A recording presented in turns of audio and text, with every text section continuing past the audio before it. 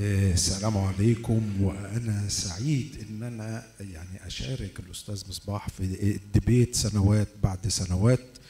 أنا هخلص من الجملة الأخيرة اللي قالها الأستاذ مصباح: لو الميتفورمين وظف في مكانه أهلا وسهلا به كفيرست لاين ثيرابي. أنا متفق معاه تماما. طيب هل الميتفورمين مكانه مع كل مرضى الديابيتس؟ لا طبعا، احنا عشان نبقى واقعيين هنقول لا. خلينا نشوف كده الصوديوم جلوكوز كود ترانسبورتر 2 اخباره ايه as first line therapy. This is my disclosure, this is my agenda. دي بعض الديابيتس فاكتس. 6.7 مليون حالة وفاة ريليتد للديابيتس في 2021. 66% منها because of cardiovascular disease. Diabetic kidney disease is the most leading cause of end-stage renal disease in developed countries. Million amputation per year due to diabetes because of macrovascular complications or peripheral neuropathy. This is our goal when we are treating diabetes, to prevent acute complications or to prevent or lower chronic complications. This is the evolution of treatment of diabetes to address the goal of treatment of diabetes over 100 years from insulin till sodium glucose cotransporter 2 inhibitors. How sodium glucose cotransporter 2 inhibitors work? They are working by preventing glucose reabsorption from the proximal convoluted tubules by inhibiting sodium glucose cotransporter 2 receptors, decreasing intracellular sodium, improving mitochondrial function. By activation of SIRT1, sodium glucose cotransporter 2 inhibitors promote erythropoiesis and promote ketogenesis, which have cardioprotective effect. By autophagy, they are improving cardioprotection and decrease oxidative stress. But does the mechanism of action of sodium glucose cotransporter 2 inhibitors can be translated into clinical benefit? There is overwhelming cardiovascular and renal trials of sodium glucose cotransporter 2 inhibitors addressing its effects on the cardiovascular system and the kidney. The EMBRIG, the CANVAS program, the CREDENCE, the DECLARE, the VERTIS, the SCORED trials. The net outcome of them is the reduction of major adverse cardiovascular events and decrease of cardiovascular death. There is variability from one member of the group to another, but the net result, there is reduction of cardiovascular death. Regarding the heart failure, all the members of sodium glucose cotransporter 2 inhibitors decrease the hospitalization or cardiovascular death due to heart failure, either reduced or preserved ejection fraction. And this is the liver trial also addressed the value of sodium glucose cotransporter 2 inhibitor in reduction of cardiovascular death and hospitalization of heart failure in patients with preserved ejection fraction using dapagliflozin. The renal outcomes in the cardiovascular outcome trials showed a benefit of sodium glucose cotransporter 2 inhibitors, which was not shown by any other anti-diabetic agent in reduction of progression of chronic kidney disease or improving of cardiovascular outcome. This is the renal outcome trial of sodium glucose cotransporter 2 empagliflozin, the EMBA kidney, which showed reduction of progression of chronic kidney disease or cardiovascular death. The same was shown in the DAPA-CKD, and the same was shown in the CREDENCE trial of canagliflozin. There is overwhelming evidence that sodium glucose cotransporter 2 inhibitors can reduce the cardiovascular outcome and can reduce the progression of chronic kidney disease.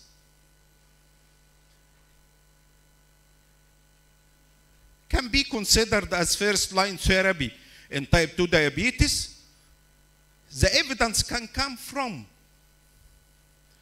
population-based cohort studies from the database in the United States of America and the other countries. Patients who started sodium glucose cotransporter 2 inhibitor in comparison to metformin showed lower risk of heart failure, hospitalization, and cardiovascular mortality. In another trial, the hospitalization for heart failure, acute coronary syndrome, and all-cause mortality reduced in the group of patients who used sodium glucose cotransporter 2 inhibitor as first-line therapy compared to metformin. Now comes the issue of cost, as Dr. Misbah said. There is a study in which first-line agents, sodium glucose cotransporter 2 inhibitors or GLP-1 receptor agonists, could be cost-effective if the price has been reduced by 70%. In Egypt, we have generics which are costless of sodium glucose cotransporter 2 inhibitors, and the cost is comparable to the cost of metformin in many of the cases. That's why cost effectiveness, it was not an issue for sodium glucose cotransporter 2 inhibitors with the presence of generics. I know this will annoy some of the companies of brand sodium glucose cotransporter 2 inhibitors. What guidelines say? This is the European Association for the Study of Diabetes, European Society of Cardiology, joint guidelines for treatment of type 2 diabetes. As you can see, stratification of patients who have cardiovascular disease or at very high risk or high risk. They should start with sodium glucose cotransporter 2 inhibitors. This is the stratification of patients regarding cardiovascular disease. Who can tell me? Do you have any diabetic patients without a risk factor? Whatever. Most of our patients, they are obese. Most of our patients, they have LDL cholesterol more than 100. LDL cholesterol more than 100 is a risk factor. Dr. Misbah told who is going to test his patient for renal function or other laboratory tests before starting a treatment. This is a must. If you are not doing, this is your problem, but it is a must. These are the American guidelines of American Diabetes Association. Till 2022, they considered metformin first-line therapy of management of type 2 diabetes plus or beside lifestyle. But what about the recent consensus of American Diabetes Association, European Association for the Study of Diabetes,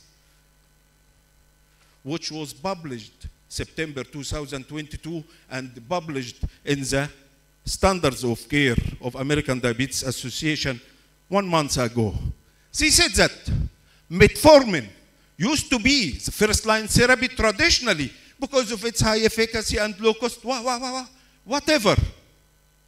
But they said that.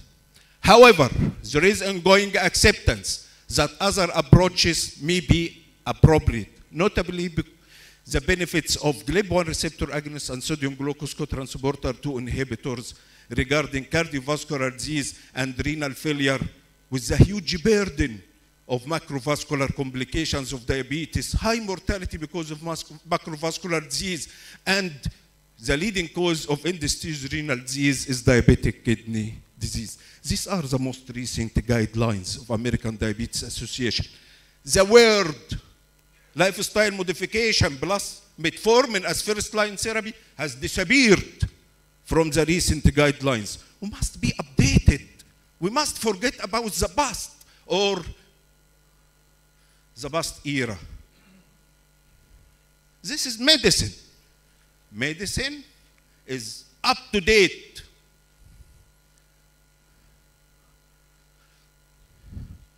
Initiation of sodium glucose cotransporter 2 inhibitor in background of metformin. Dr. Misbah mentioned about the high ratio of patients who were using metformin in the EMBAREG and SUSTAIN 6.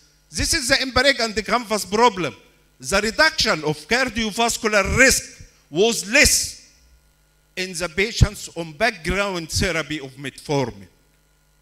And it was better in patients who were not on background therapy of metformin. To conclude, individuals with type 2 diabetes are at high risk of cardiorenal risk. Aim of diabetes treatment is to prevent acute complications or chronic complication. Sodium glucose cotransporter 2 inhibitors have cardiorenal protective effect, and the low cost of sodium glucose generics is cost effective. I think sodium glucose cotransporter 2 inhibitors must be first-line therapy in most of patients of type 2 diabetes. Thank you.